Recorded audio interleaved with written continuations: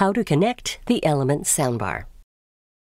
Before you connect your soundbar, check the available connections on the TV. Different model TVs have different options for connecting your Element soundbar. With your Element soundbar, you will find power cables, a remote control, RCA cables, and a user manual. Some TVs may have multiple audio out ports. This TV has an optical audio out, a headphone auxiliary out, and RCA ports.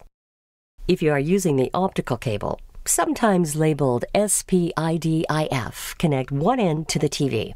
The cable will snap in firmly once connected. Connect the other end of the cable to your soundbar. Make sure your soundbar is plugged in, powered on, and on the correct input labeled optical. If you are using the analog connection, it features RCA ports. This is indicated by a red and white connection labeled audio out on your TV. When in doubt, you can also find a picture of the connections in your user manual or quick start guide. Connect the red and white cables to the respective ports. Connect the other end to the red and white audio connection on the soundbar. Power on the soundbar and select the correct input.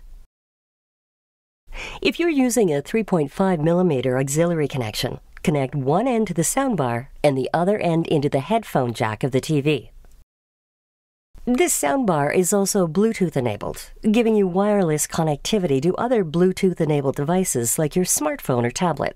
This allows you to stream music from the device without turning on the TV. To pair your device to the soundbar, press and hold the Bluetooth button on the top of the soundbar, or press the Bluetooth button on the soundbar remote.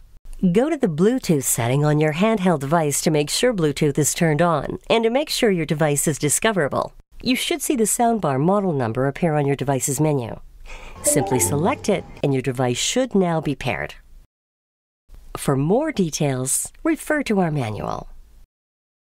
We hope this has made your setup easier. For additional setup information, please visit elementelectronics.com.